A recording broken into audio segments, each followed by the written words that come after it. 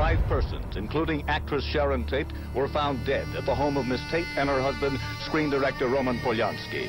In all my years, I have never seen anything like this before.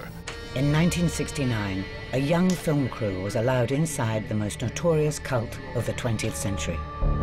Called The Family, it's led by 34-year-old ex-con Charles Manson. And we can see from the inside how Manson brainwashed his followers. He wouldn't have had to do anything, and I would have done what he wanted. The revolution is on. And why? Whatever people have been asking for, we'll give it to them. We'll give it to them.